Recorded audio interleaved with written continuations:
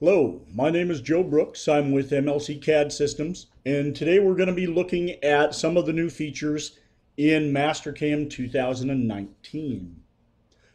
So for many years now, MASTERCAM has been giving us more and more tools that are all focused around doing the entire package from preparation and setup with your models all the way through validation and job documentation. So let's start this off with looking at some of the things we can do with the setup and the preparation. So starting in 2018, MASTERCAM actually added in the ability to use model-based definitions. Okay, there was one small issue though with the model-based definitions of 2018, and that is when they were imported, they were converted into lines, arcs, little spines, a whole bunch of geometric elements. So as we can see here, what you would have in 2018 with this import is you'd have 1,739 lines in one solid. Well, now when you import those annotations, they actually come in using MASTERCAM's annotation format, which means that they live as annotations. You can move them around, you can edit them, you can position them correctly, and they're not geometry, so you don't have to move them via transform. Okay. We also now have the ability to do a section view. So in the past, if you wanted to section a part, essentially you'd either have to copy your model and cut it in half, or use some other method, or if you cut your model in half without copying it, then every toolpath that you had associated with that solid model would of course turn red. Here we're going to look at a little example that's going to show how that can be slid back and forth by adjusting your plane dynamically, and you're able to see inside the part at any point that you would really like to. Speaking of seeing inside your parts, have you guys ever seen the IGES files come in that are missing faces, or maybe some of the faces aren't quite the way that you'd want them to be? Well, with 2019, we have the ability to do something called a power surface. Power surface is a creation tool that adds some intelligence to the surface creation that you have. And if that surface isn't quite what you want on those imported models, you can always edit it. Starting in 2019, you have the ability to actually edit the surfaces. They can be surfaces that were imported, or they can be surfaces that you created. Either way, you now actually have the ability to modify those instead of recreating them like we used to have to if they weren't the way that we wanted them to be.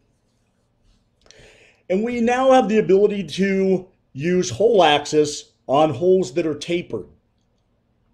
Not necessarily just those straight holes, but the holes that have any kind of taper to them all the way down to perhaps even a spot. And speaking of holes, you can now put holes with some intelligence into your solids. So in the past, when we wanted to put a hole into a solid, we would basically have to create an arc and extrude cut through. And then if we wanted to counterbore, we'd create another arc and extrude cut to a distance. Well, starting with 2019, you actually can just select counterbores, simple holes, countersinks, all of those things, including tapered holes, and put those in as features into your solid models. Let's take a look at a couple of these things over here in our MASTERCAM. So what we have here is a turned part, and we want to see some of the features that are inside of this. Well, what we can do is we can come over here to our View tab where this section view lives. Now, currently turning that section view on and off doesn't really do anything. The reason for that is that section view actually requires a little more information. If we come here onto our planes, we're going to see there's a brand new column right here called section. So if we want to section around any specific plane, what we need to do is turn that on as a section here, and then when we select section view, it will actually section it based on that plane. Now, what if you wanted to see more than one section? Well, we can actually section around multiple planes at any given time. So right now we have this sectioned around the top plane. What if we also wanted to add, let's try the right side plane also. Well, that's going to give us a thin little sliver because that's not exactly what we were wanting. Well, what if we said top as well as front? Well, that's going to give us a cut across the top plane as well as cut across the front plane, and we will end up seeing roughly a quarter of the part here. Well, that's great, but what if none of these standard views give you the section that you want? Yeah, it's not a problem at all. What we can do is we can come in here, we'll right click on our top view, we'll come down here to duplicate, we'll make it our section view, but then we can also right click on that and edit it. Now, with the editing, we can actually slide that back and forth and get that section exactly where we want it to be so that we can see the features that we want on that section. Okay, once we have that, we can select it exactly where we want, and we can still toggle that section view on and off right there. Now, even when the part is sectioned, you have the ability to select all of the geometry. As we're going to see here, when I select that outside face, the entire part shows back up. Now, that's because you're actually selecting the whole thing. The section view that we're seeing here is a visual section. All right, so let's look next at some of our surfacing things. So let's start here with the power surface. Now, what we have here is we have a part that's missing a couple of faces. So if we want to use the power surface, I'm going to come up here to our surfacing tab. Power surface lives under the create section. So we'll go ahead and select power surface, and I'm just going to chain around that, and I'll select OK. Now what we're going to see here is we now have a surface that not just matches the geometry, but it also matches the edges of the surfaces around there. So with a simple tool there, it's giving us the results that we wanted. Now let's look at this other section over here. Let's put a power surface on this one also. So we've got our surface on there, great. Well, that surface isn't quite what we want, because whereas power surface is matching the curve of this surface here and this one quite well, what we're not seeing is the shape in the center that we want. Well, we can actually correct that, because what we can do is use our power surface. We'll chain the outside just like we did before. But now what we're going to do is we're going to select these internal elements of geometry, and power surface will recognize that we also want that surface to intersect those. So let's go ahead and accept that, and we'll look at those results. So now we have a new surface, and this new surface not only lines up with the edges, it also intersects that geometry that we put in the middle. So once we get the result that we want, we can select OK, and that is our power surface. Right. Now let's take a look at the ability to edit some surfaces. So let's say that you brought in a surface, it's not quite what you want, or you've created it, and again, it's not quite what you want. Well, also under the Surfaces tab, now we have the ability to edit a surface. So we will go ahead and select the surface we would like to edit, and we're going to get this gnomon here that we're going to drag across here, and it's going to kind of give us what we want. Now notice there's a couple different things going on here when we select, okay? When I select one of these arcs, you'll notice that the entire arc is selected. That's because it will use that entire arc as part of the modification process. If I just select a point, it's going to just be the point that's used. So let's take a look at this. I'll go ahead and select the entire arc here. Notice how that turned red. Now I'm going to pick the point at which I'm going to use to modify that. Let's go ahead and choose right there. All right, so once those things are selected, I can actually grab this and move it. And you'll see that it's moving with the entire arc. I'm pulling that entire arc back and forth because it's using that arc as a control feature. Okay, so we can drag that to where we want it. We'll put it about there, but you're not limited with just dragging it back and forth. You also have the ability to add twist to it. And you can see there how it's treating that arc now as a spline, and it's being twisted around that node point. So once you get that, however much twist you want to apply, you've got the surface the way you want it. You can accept that, and then you have a very organic and modified surface. All right, let's take a look at our next example here. And what we're going to be looking at is the solid where we can put holes in that the way that we want. So we've got a solid here that doesn't currently have the bolt holes that we want to put in it. So what we're going to do is we're going to go over here to our solids tab. Under the create portion here, there is hole. We'll select hole. And we're going to come down here and we're going to look at some of these options. So what we're looking at here is right here we have the template. We can select English, metric, or both. Let's go ahead and select metric right here. And under the category, we're going to say we want socket head cap screws. Okay, so then let's go ahead and choose the 3mm variety. All right, and now we're going to select the position. Where do we want these to be placed? Well, let's go ahead and add a point in right there at the center of that. Okay, now once I hit enter, I'm going to go ahead and see that counterbore hole that I put in there. If that is the one that I want, that's great. Now I can go in here and add more to it. I can add the other one right here. Okay, we get 2 of them now. That works great. Once you get those the way that you want, we're going to go ahead and say, okay, we have that. Now, one of the other nice things about the way this works is when we look at our solids here and we expand that, it actually put that in here as a 3mm cap screw hole. So it's going to label it for us based on what we had selected there, which is kind of nice for organization. Now, what if we decided, hey, later we actually wanted one over here too? We just neglected to select it. Now, do we need to go through hole again? No, we don't. What we can do is we can actually right click on this 3mm, come down here, say edit the parameters. And while we're editing those parameters, we can come in there and add another hole or modify them appropriately, give us the result that we want. And then we can go ahead and accept that, regenerate that because we've modified it. So we'll have to regenerate that solid. And once we do that, we now have all 3 of those just the way that we wanted them to be. All right. So let's look at our ability to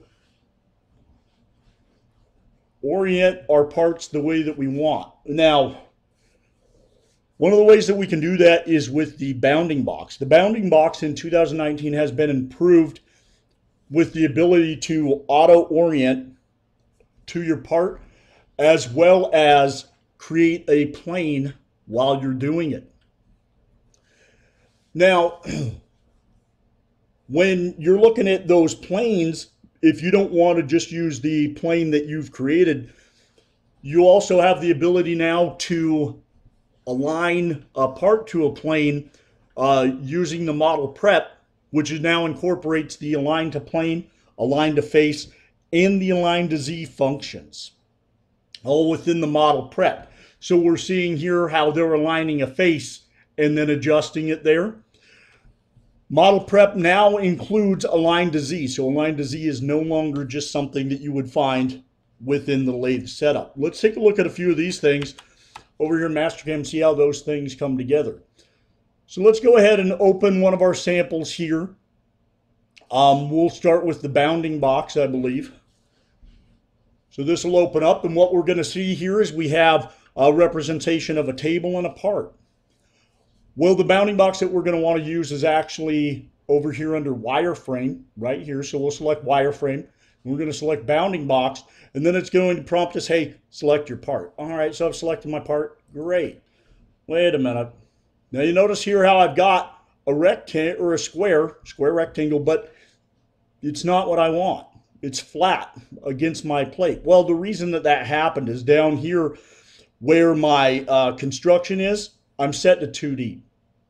So as soon as I click that and set that to 3D, I'm going to get a box that is surrounding the part. Now, I can change the dimensions and stuff here, but the orientation isn't right. So let's look at under the Advanced tab. And under the Advanced tab, what we've got here is a couple of options. Down here under Orientation, right now it's set to Construction Plane. You can set that to Auto, and what it's going to do is find the largest flat or largest planar face on your part. and then use that for orientation of your bounding box. You can also specify a particular face if you'd like, or you can adjust that manually and get it in the orientation that you want. Up here, the options that we have is the option to create a new tool plane with a label, and then we can set that new tool plane as our tool plane and working coordinate system if we wanted to. But before we accept this, let's go back over here to basic, because when we create that new plane, we don't want to create it and then have to go back and modify it to put our origin where we want. So what we have here when we're looking at our bounding box is our origin. This will become the origin of the new plane once it's created. Let's say we actually wanted it to be this corner here after we create it. If we want to change our sizing, we can actually do that by typing in specific numbers here if we have a specific size we're trying to achieve. If we're looking to just put in clearance and things like that, we can actually interact with this live. We can come over here and grab that top, and we will pull that up by 50 millimeter. We can grab these sides, and we can adjust those one at a time and get those exactly where we want those to be. Once we have that set just the way that we would like it, we can go ahead and accept that. Now what that's done is not only has it created this geometry for us, but we can see it's created that new plane and put the origin in that back corner just like we asked it to do. Okay. So now let's take a look at, after we take those and get them into a bounding box, how can we actually align the parts? So let's look at some methods that we can use with aligning. All right, so when we're talking about the new aligning features, those are actually over here under model prep. And you still have align to Z, but now you also have align to face and align to plane. Okay, the one that we're going to look at right now is align to face. So let's go ahead and select align to face. And the first thing, piece of information it's going to want is select a face on the object you want to move. Now, order of selection here is important. So let's go ahead and select a face on the object we want to move. Now, before we select that though, it's going to be a little easier for us if we come over here and choose the method that we want. Do we want to make a move it or make a copy of it? We're going to move it. And then what kind of relationship do we want? Do we want it to be coincident, two things mated together? Do we want it to be perpendicular, or do we want it to be parallel? Well, we're going to go ahead and say coincident. And what I want is I want this face right here, and I want it to be up against this face of my jaw. Okay, so it's put that into position there for us. But now that it's touching, we need to do a couple more things. Like we need to correct our orientation, which I'll do that right here by grabbing that and rotating that around. I'll type in -90 degrees, so we'll get that just where the way we want it. And then that's a little too low in those jaws for what I want to do. So I'm going to go ahead and grab this axis and pull that up until it's sticking up above my jaw there like I want. Once that is in position just like I'd like to see it, I'm going to go ahead and accept that. Once I accept that, the part is moved, and we can see that that is in position the way that we wanted that to be. Okay. So now we're going to look at the align to Z, which was available in the lathe, and now it's available in the lathe setup as well as the model prep. So when we look at model prep here, we still have these in align to Z. We're going to take and select on align to Z. What it's going to ask us for is an edge of the solid that we want to align. So we're going to go ahead and select that edge. Now, once that's there, it's going to give us a preview. We can adjust our orientation here if we wanted to. So if we needed this to be lined up to a particular feature, we can select on that. You see how it's dragging up? If we wanted to align to the flat, we can align that to that flat. All right. Once that's done over here with our entity, we have some basic options. We can create a new coordinate system and then do all of our programming that, leaving the part in its current position. The other option that we have is to actually transform that to a plane. So now when we transform that to a plane, we're going to come in here and select the plane that we want to transform that to. In this case, let's put that into our top plane. We can switch our Z direction back and forth using this here. Once we get those settings the way that we want them, we'll go ahead and accept that. It's going to move that part, put it into position, just like we'd want it to be if we were going to do some turning, and set that up in our lathe. Now, speaking of turning and setting that up in our lathe, let's talk about some of the new things that come out for that, which is the big one, 3D lathe support for tooling. So now you can use your 3D tools in your lathe product and no longer use the wireframe DXFs like we used to. So let's take a look at that. So in order to accommodate the 3D tools, MASTERCAM's got an entire new tool designer for the lathe 3D tools. They've set that up with the top-down style of building so that you can start at the top, work your way down to the bottom, and make sure that you get all the information in there. It is also set up to where it will encompass all of the things needed for the tool. So not just the solid models. It also will allow you to put in your holders, your inserts separately. You can do all of your settings for feed, speed, coolant, all your parameters. You can adjust where it's going to be compensated for with this mating as well as with the profile.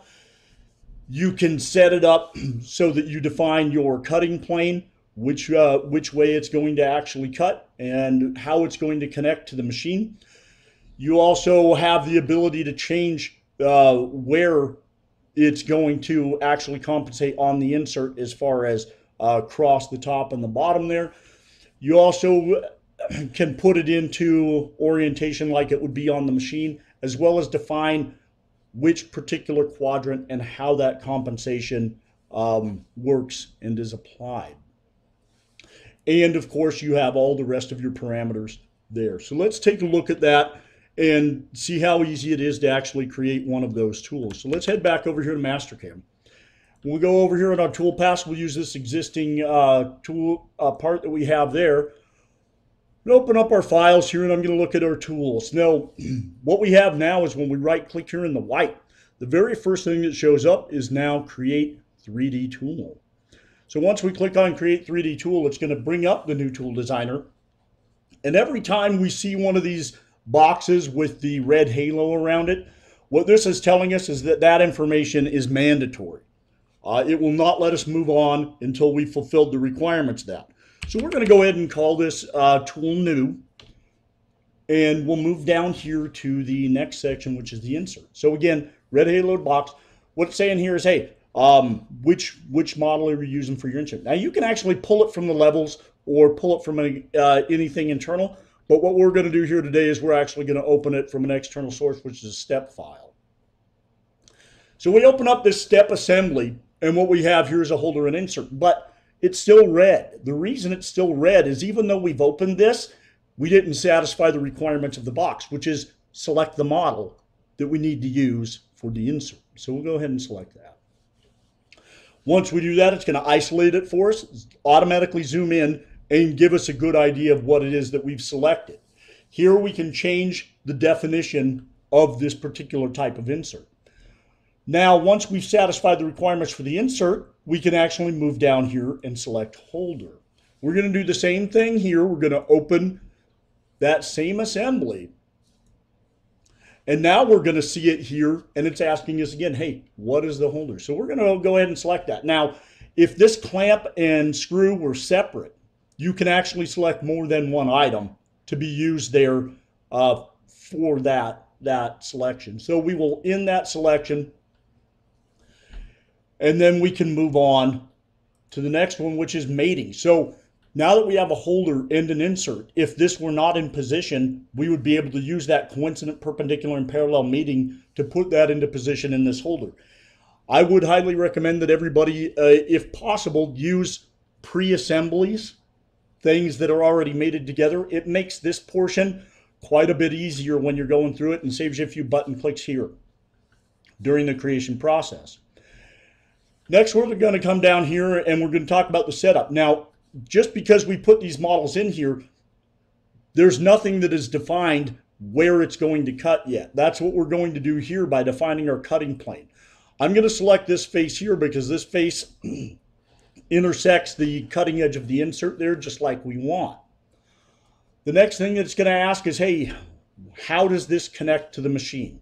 Where is it connected at? Well, what we're going to do is we're actually going to rotate this over and select that back face. Once we do that, it's going to put it into a rough orientation for us so that we can see how it is set up. All right? Because what we can do here is actually change what it defines as up. We can also offset the tool in and out here. Next, we're going to go down to where that boundary is. So when we selected a cutting plane, it created a boundary for us. Well, if we needed to move that and change where it's going to compensate for the insert out, we could do that here. In this case, we don't need to do that. Now we're going to look at how it's set up on the machine. Is this tool set up in a vertical or horizontal orientation? Do we need to reverse it? Which turret is it on? Is it at a different angle? Which spindle does it use, as well as the spindle rotation for this particular tool? Next, going down the list here is going to be our compensation. It's asking us, hey, where is the compensation point for this particular tool? We're going to go ahead and select a point, and we're going to have it compensate to the center of the radius there. Okay. Once we do that, it's going to move it into approximate position for us. Right now, this is set up in quadrant 2. Now, when this is set up in quadrant 2, you're going to see out here on the screen, it's telling us that this would be the plunge direction, that would be the cut direction. Well, looking at that model, I don't think that's correct. So I'm going to go ahead and tell it that what we're actually doing here is compensating to quadrant 1. Compensating to quadrant 1 tells us our cut directions here, our plunge direction here. This does indeed look correct for this particular tool. So now let's go ahead and move down and look at the last one, which is parameters. Parameters is where we will define things such as what material is our insert made of, what kind of feeds and speeds we're going to have, what kind of coolant we're going to have, and other general parameters for that. Once we get that tool just the way we want it, we can go ahead and accept that. And that tool will show up here as our new tool. Now, what if we created it and then we're like, hey, that's great, but I need to make a couple changes to it? Well, when you right click on this and say edit the tool, it's going to take you right back into the tool designer where you can access and modify those, even replace the geometry if you wanted to. Okay? So once you get that the way that you want it, you can close those things and it works out the way you want. Now, we've just looked at some lathe tooling. I think what would go along with that is probably some turning. Let's start this turning off by looking at the Sandvik prime turning. All right, so you get with the prime turning, you have the complete 3D tools with assemblies and inserts.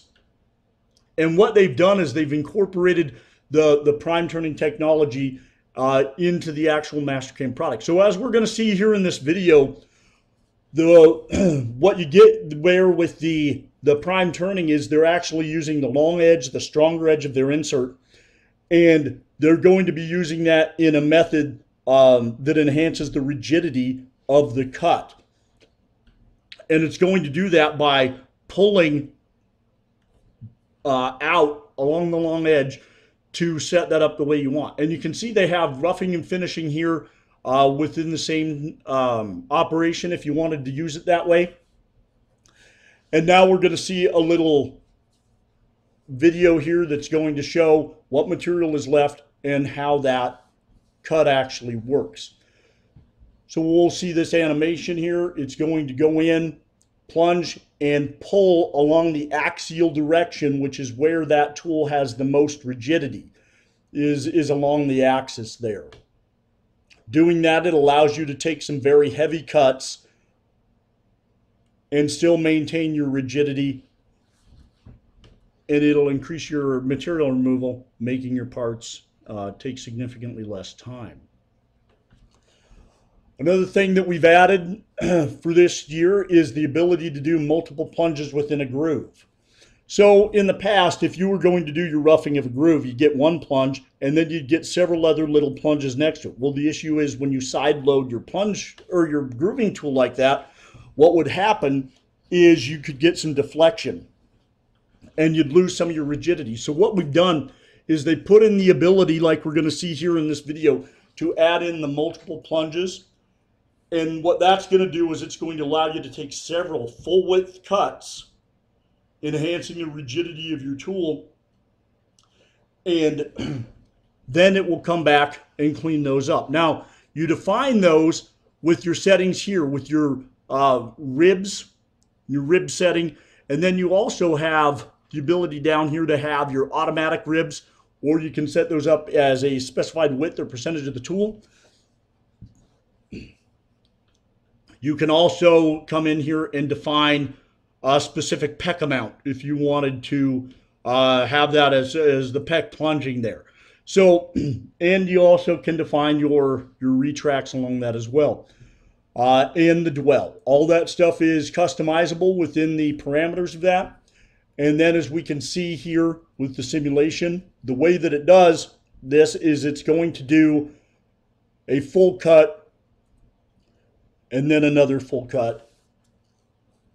And then after it's done with those full cuts, then we will start coming in and removing the material in between those. Just like that. Okay, now with the cross center line turning, before in 2018 and older versions, if you wanted to turn a cross center line, what you would actually have to do is you'd have to lie to it essentially and tell it that your tool is in an orientation that it's not necessarily in order to get the direction of your spindle to be correct.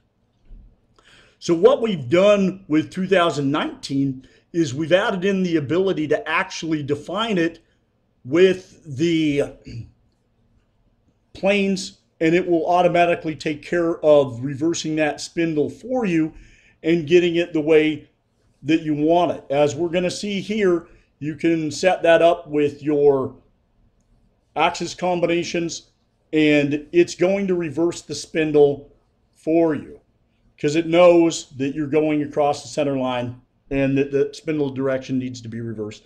And then we're going to see that here in this animation real quick. Okay. So, Swiss machines.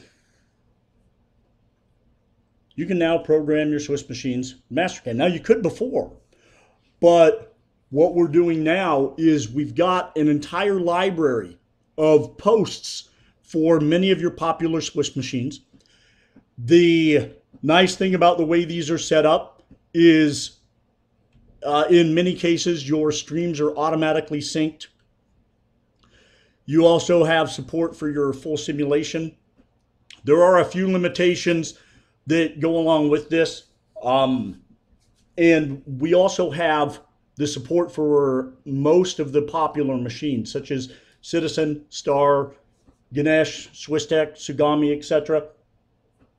Now, speaking of complicated machines like the Swiss R, we can see in this video here the simulation and the way that that's actually going to work with our Swiss. So we do have the ability to run that through and see all those cuts that we have on there.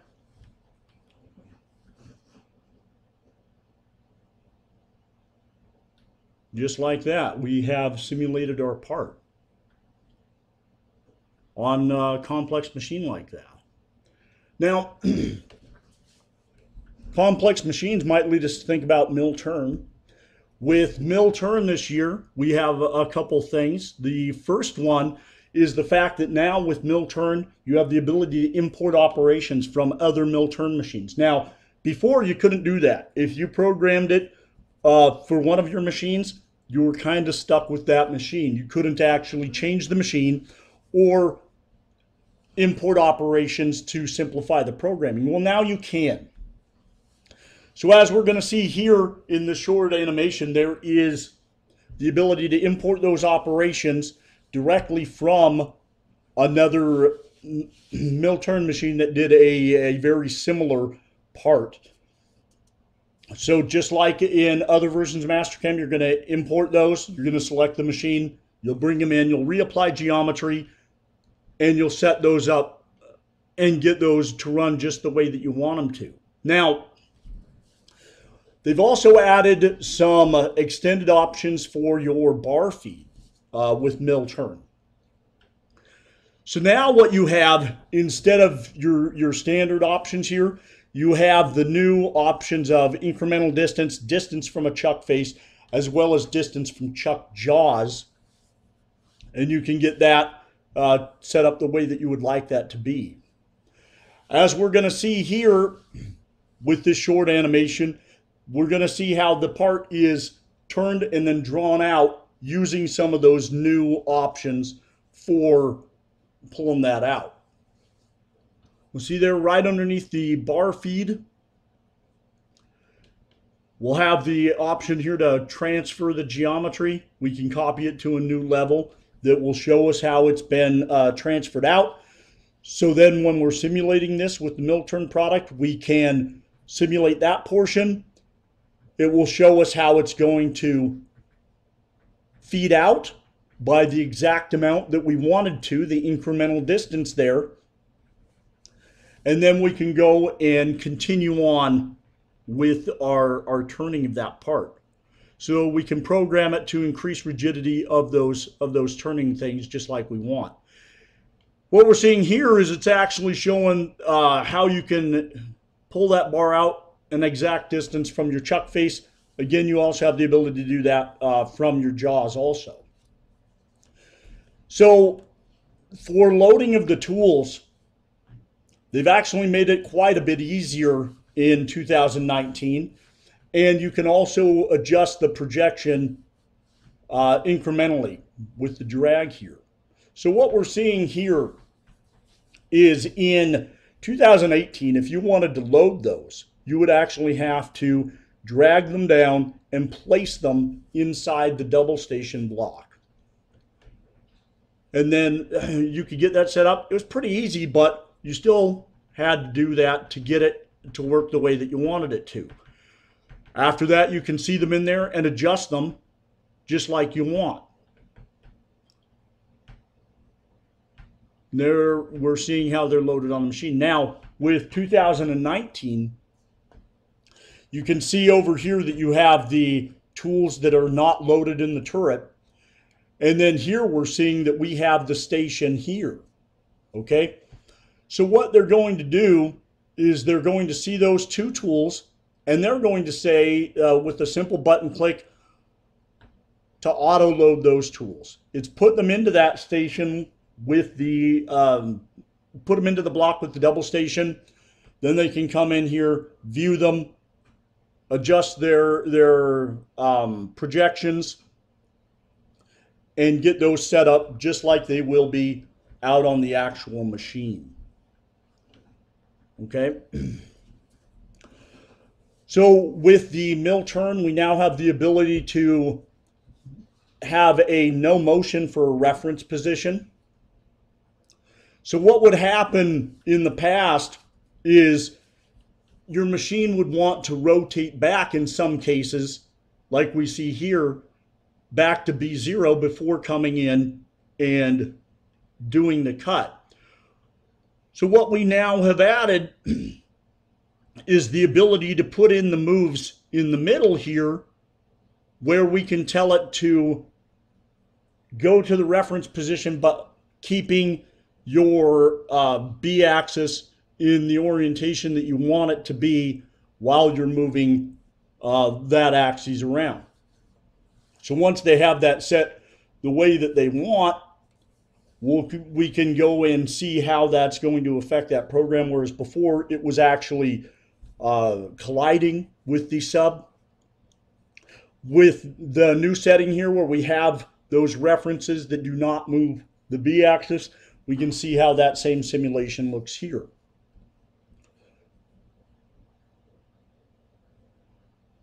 So the part is drawn out. The B rotates now to the 90 degrees prior to moving into position for the cut, avoiding that collision that there was before. All right. We also have the ability now to use the work offsets in the mill turn, and we have the ability to apply them automatically like we can across other products, where we'll auto increment from one work offset to the next, giving you better flexibility when you're looking at making adjustments to your parts as they run. And we can see there that it is outputting with the new work offset. Now, mill turn has also implemented the ability to use single turret machines. So the mill turn product is no longer just for full mill turn machines. You can use it now with your lathes that have CY axis. And what you're going to get out of that is you're going to get some of the advanced functionality that comes with mill turn, the ease of job setup. You also get the simulation and the ease of the part setup as well. So what we're going to see here is a part that was used for the single turret, and you can see how easy it is to go down through the basic job setup, just like it is with all of the visuals that you get when you're setting that up for your single turret machine. So you can take advantage of those things that are available that were previously only available for the mill turn. You can now take advantage of those for your single turret lathe. Okay. And you also have the ability to support other types of tool paths. Again, it depends on if you have the lather or the lathe and mill. The single turret bar feed, you get the same benefits that you get with the new enhancements for the mill turn product for bar feed. You can also apply those to your single turret lathe. So as we're going to see here in this animation, you can, even on your single turret lathes, get that part out a specific increment from your chuck jaws and do your turning on here as well as your parting off with full simulation of that. Okay. Speaking of the mill turn simulation, it now has the ability when you're going into that simulation to start that up at the last view that you had. Previously, the view would reset every time you exited and re-entered the simulation. Now it's going to have the ability to save that, and when you re-enter simulation, you'll be in the same orientation that you were before. Okay, we're going to move on now to some of the milling stuff. And we will start that off with the new way that we have to select holes. So they've added in a new hole definition manager here. So when you're selecting points for drilling, the selection method on those has changed some, and it's actually gotten significantly easier, and it's got some more intelligence built into it. When you're also selecting geometry, you have the ability now to use the guided chaining. So guided chaining, when you're doing linked solid edges, you no longer have to walk out in the graphics area around the part. You have a couple of simple buttons that will allow you to complete that chain. All right. With the roughing, you now have the ability to skip pockets smaller than a specific amount and give you better control of your roughing toolpath without necessarily having to have boundary geometry or stock geometry to get the result that you want. Gives you a little better control over your roughing paths. We also now have the high-speed scallop. It's an equal scallop that gives you a little better, smoother motion than the methods we had for doing this in the past. And what we would see in the past without the high-speed equal scallop is when you would get close to a vertical edge, that step over could sometimes become slightly erratic.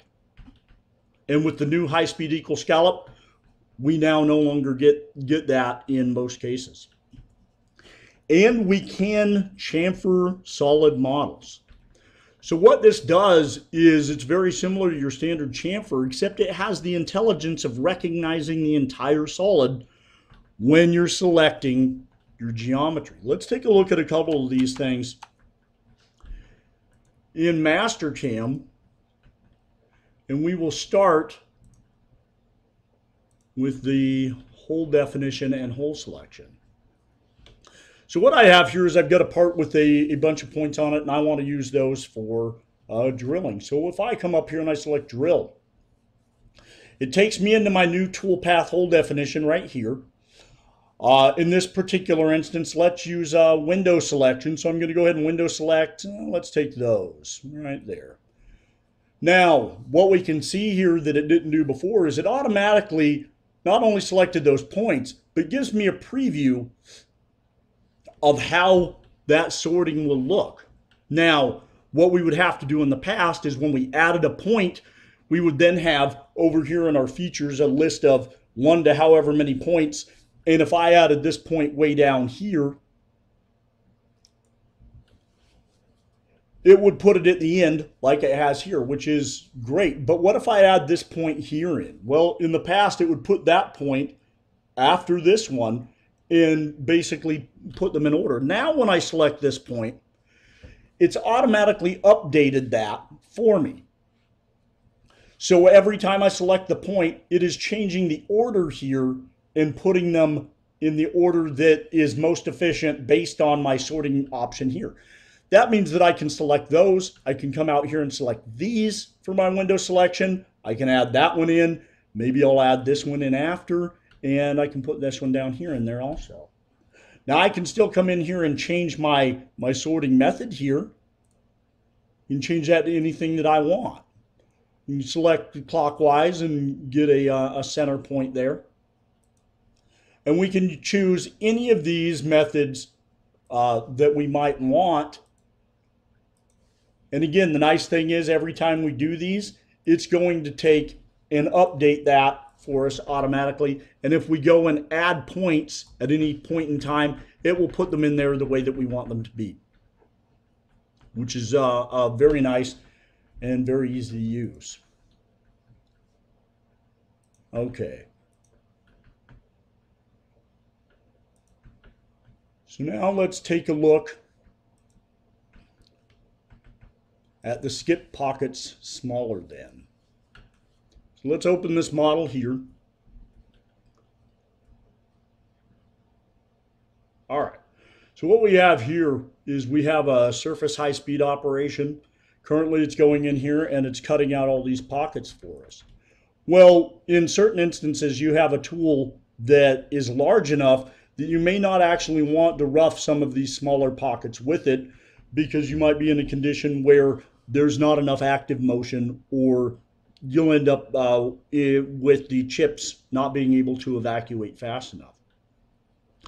What you can do is we can come in here into the parameters here. Now, the skip pocket's smaller than, if you're going to look for it on the cut parameters page, but that's not where it's at. It's actually on the transitions page. So you need to select transitions, and then it's right down here, skip pocket smaller than. Now we can see here that what we have is that set right now to 300%. Let's look at what happens if I set that to 380% and then accept that and reprocess this toolpath, and we're going to see how that changes what we're looking at. Okay, now with that change, we can see that it has now eliminated these smaller pockets that do not meet the criteria that we had selected for that. Okay, let's look now at the model chamfering. Well, if we have, and we were going to chamfer these edges around here, in the past what we would have done is we would have selected contour, right? I do want to use my solids chaining, so let's do some linked edges around here. All right, we'll start here. Now, this is where we see our guided chaining. With the guided chaining, I can switch the direction here. So that would be going down or across the side. Right here, this button here is the next. It's going to follow the red arrow around. So I can simply step through these edges until I get where I want to be, right there. I don't want to go any further than that, so I'm going to go ahead and select OK. Now we'll come down here to Tool. Let's use this chamfer tool right here. We'll go to our cut parameters. We can change that to a 2D chamfer. Yeah, let's do a bottom offset, and we'll do a chamfer width of 1 millimeter. All right, we'll accept that. And what we see here is a tool path, right? We got our chamfer in. All right, hey, that looks pretty good. Well, hold on. Because when we backplot this, like we're going to see here, we got our tool plunging down and plowing right through the edge of our model. Look at that. That would make a very delightful noise. We can come around here and we're seeing the same thing over here. It's violating that edge. So what I would have done in the past is I would have broken this up into multiple chains. Okay. I would have come into the parameters, broken it up into multiple chains, and then came down to lead in and lead out and modify these using extend, adjust the start and end of contour to change it. Well, let's not do that. Let's come up here to our toolpath type and let's select this new model chamfer. Okay. So I've selected model chamfer using the exact same geometry that I was already using. I'll use the exact same chamfer width and settings in here. What I will do is in my lead in, lead out, I'm going to modify this fitting distance and I'm going to change that to 2 millimeters. We'll talk about what that fitting distance is in just a moment. Okay. We'll also change just for the sake here, we'll change these to a smaller amount for lead in and lead out. Now, we're going to go ahead and accept those changes, and we're going to reprocess that. Now, remember, this is the exact same geometry that we were using with that chamfer tool path that was violating our model and interfering with that. Now, what we can see here is we've actually got it to where it is using some intelligence to avoid those areas that we can't quite get to. Let's take a look and just see how this looks. So let's select that one that we want. We'll backplot through this now. So when we're plunging now, we're actually avoiding that. So we're not actually plowing into the wall there. We come around here and it's going to stop. Lift up, move over, re-enter, and not violate these walls on the model.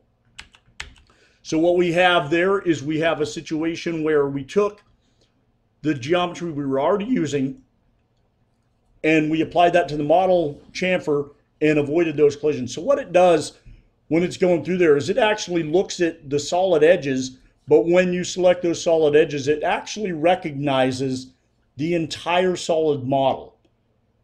So it knows where your tool is hitting there and how it's coming across, and avoids those solid walls like we had there and we had there.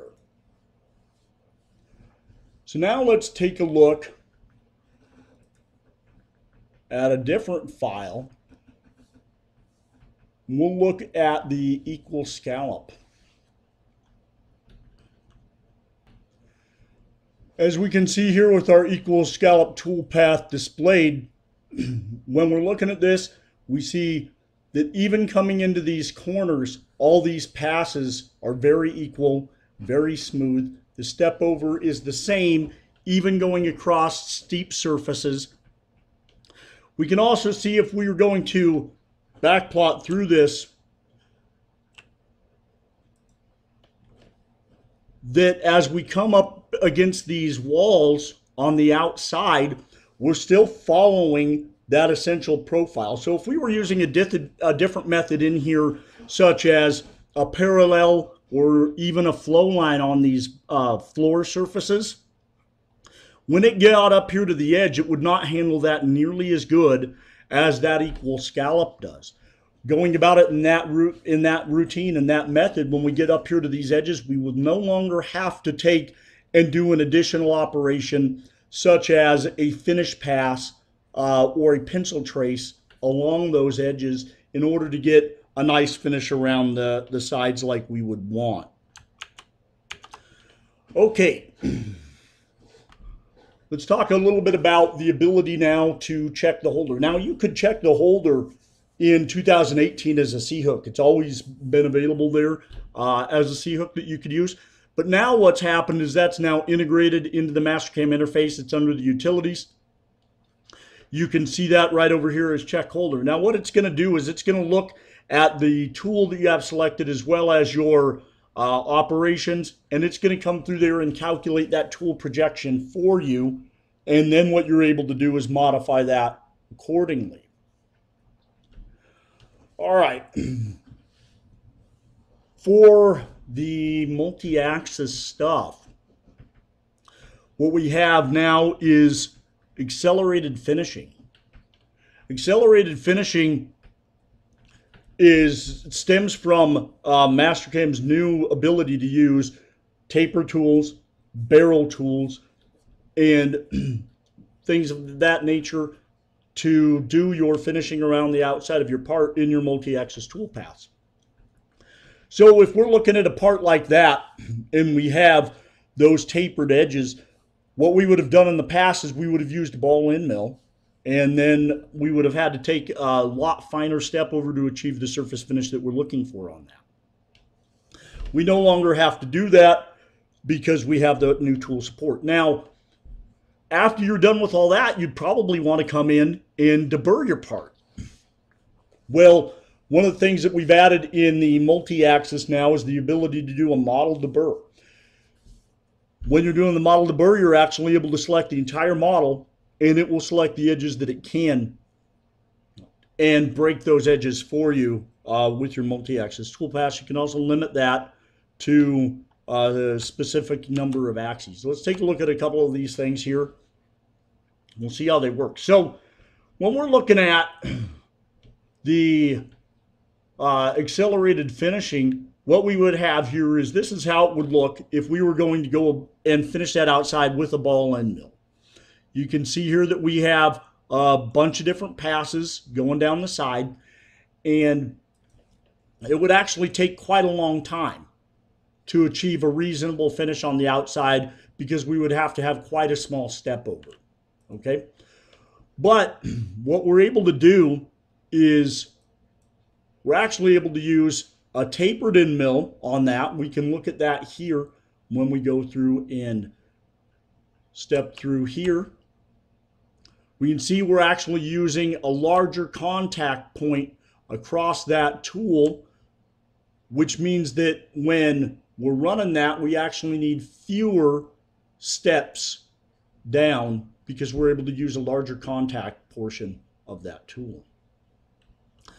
But what if the surface is such that you can't actually use something that's flat, if it's too complicated for that? Well, you can also use a barrel nose tool like we're doing here within this area here where a tapered tool wouldn't quite do the job.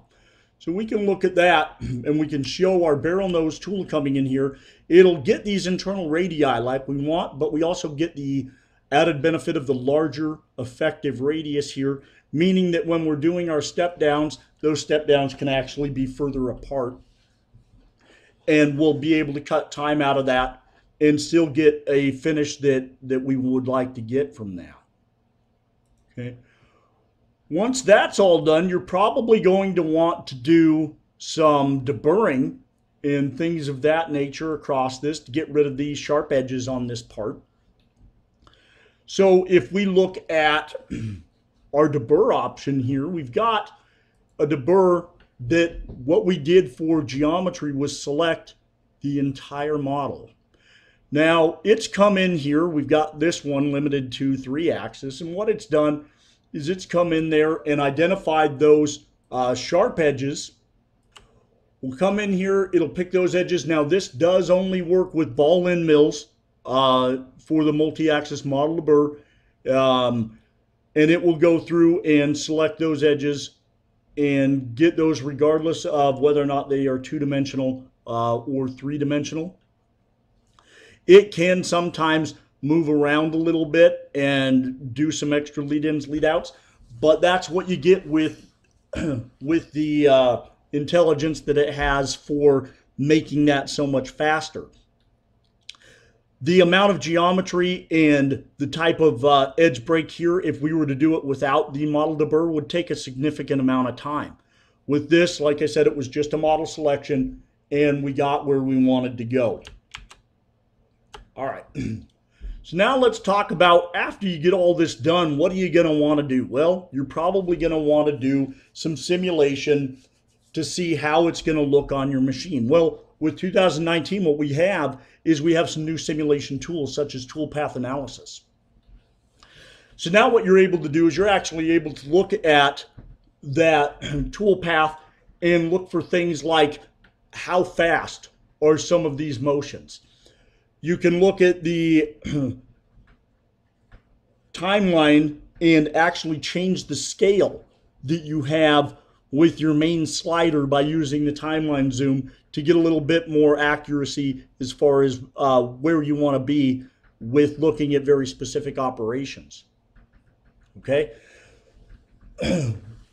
You can analyze your toolpath and actually sort that with the different options. You've got feed rate, plunge, segment length, and it's going to change the colors of those things and show you a visual of those on the screen, and you can see how that will look to really get in there to the specifics that you want to see. We also now have the axis simulation control. It looks a little different than what we've had in the past. In the past, we've had a bunch of different sliders. Now we have something that looks more like a jog control would out on your machine.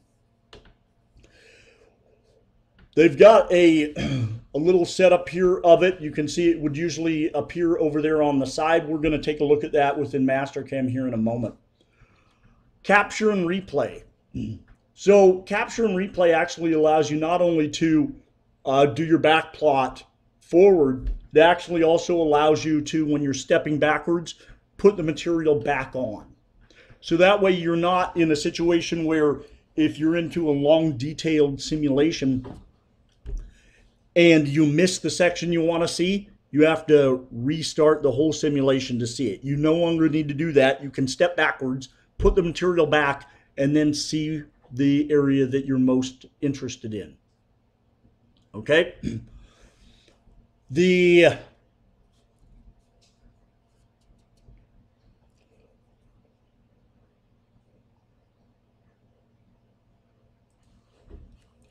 So what we're going to see here in this short video is we're going to see how that capture and replay is effective and how we can actually watch that, cut, and then put the material back in place if we need it to. So you can see here we are removing the material. And then when we get to the section where we actually need to go backwards, we can, and we'll be able to take that backward. And when we do so, you'll see that material will actually reappear.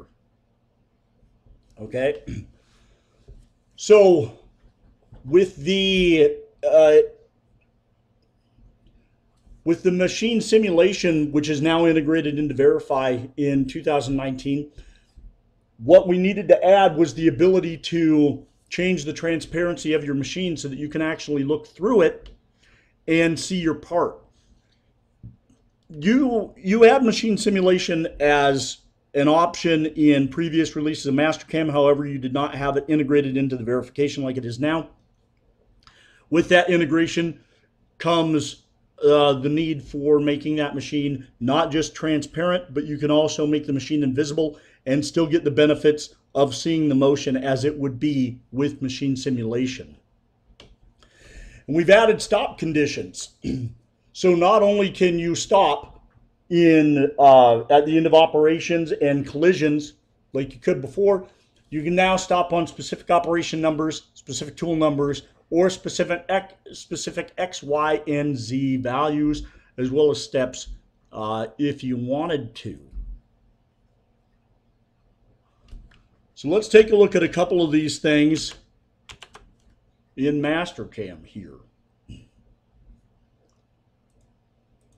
So we can pick some of our operations here, and let's go on into our verify. Now, before we go into verify, let's look at the setup options right here. Okay, so with the simulation options, what we now have is we now actually have the ability to use fixturing, not just specific models, but from a level also. So if we go in here and we can turn on our fixture, we can come down here and we can select our work holding. We can also come up here and select stock from various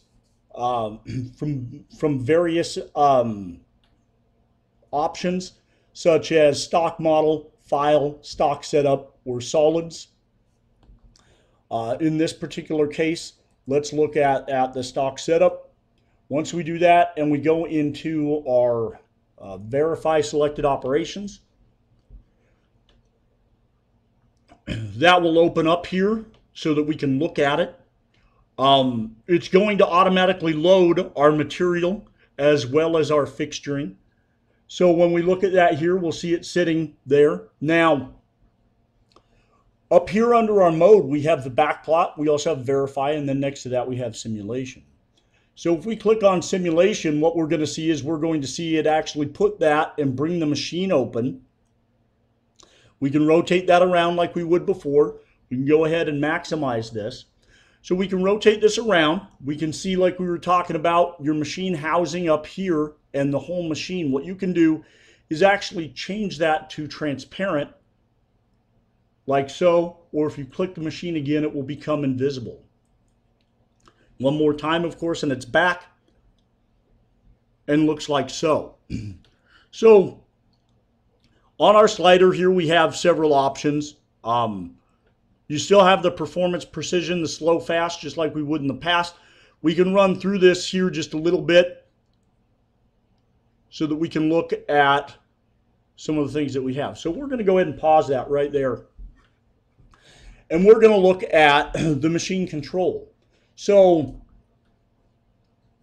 how did that work? Well, we can come up here under our simulation tab and we can do our compare, but if we want to look at the machine control and various things, right now currently we have our move list open and our collision report. Under view, we can turn on our axis control. For our axis control, we have more of a radio dial like we used to have. We can switch this to our Z axis. We can actually grab this handle and jog it in a way like we would. We can adjust the rate of jog here. So we can now raise that up. Okay. We can switch that over to our X axis and we can jog this back and forth using the dial here. Okay, we can also move it using the plus and minus buttons here, like you see there. Okay, we can also adjust over here. We can adjust our rotary axes and we can make those move within the limitations. It'll even show us during these manual moves if we're colliding. So the collision detection is still showing even though we're manually moving our axes around. Okay. Now, let's get that back to where it's not actually colliding with anything. And we'll go ahead and close the axis control there.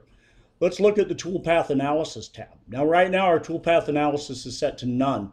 We can look at operation, just like we were talking about earlier. It's telling us which operation will show up as which color. We can look at, set that up and break it down by tools. We can also break it down by feed rates and so on and so forth, and even segment length if we wanted to see it displayed like that.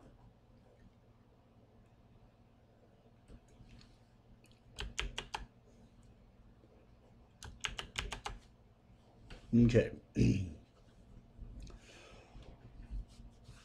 We've been able to save geometry from the back plot menu for a while.